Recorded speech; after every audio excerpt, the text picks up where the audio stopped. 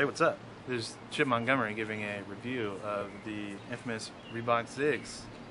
I'd just like to say I got these about 5 months ago. Really great off the start, real comfortable. I mean, it felt great. And then after a while I developed some concerns with these tears where the shoe bends. And I just don't think that's supposed to happen. I mean, I don't think that's design. Alright, so that sucks, but it's not really the big issue here.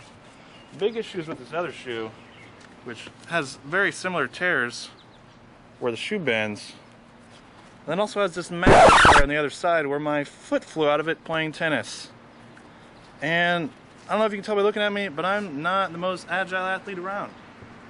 I'm not like Dexter McCluster busting out the shoes. I just think this is piss poor and everybody needs to know about it. Fuck you.